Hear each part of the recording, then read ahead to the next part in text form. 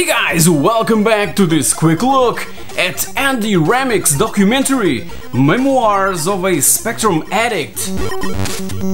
Andy was kind enough to send me a review copy of this 2-hour movie without any kind of compromise. But I simply have to get the word out to all fans of the ZX Spectrum, cause I immediately connected with it and 2 hours wasn't enough, I wanted more. It's splattered all throughout the film that it's a labor of love.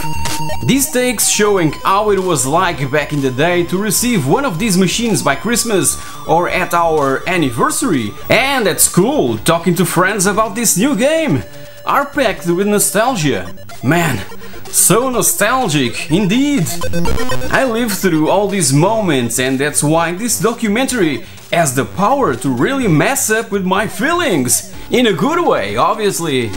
And the presence and personal stories from living legends like Jim Bagley, Mark Jones, Simon Butler, the Oliver Twins, Steve Turner, John Eyre, Oliver Frey, etc. can really intensify the historical and genuine side of such a personal portrayal of that era that could be our own. And the presence of, let's say, normal dudes like Lord Ars and Aunt Harper just adds that extra familiar and cozy feeling, you know? I highly recommend it for all Sinclair fans, but mostly to those that really grew up loving and breathing the ZX Spectrum and its huge library of games. I would love to see extra content related to Memoirs of a Spectrum Addict, but while that doesn't surface, I'm gonna watch the whole thing again, and probably again.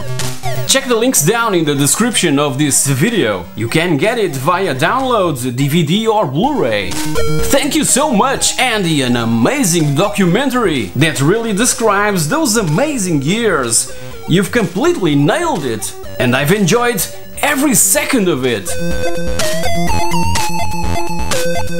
Thanks for watching, guys, truly appreciate it.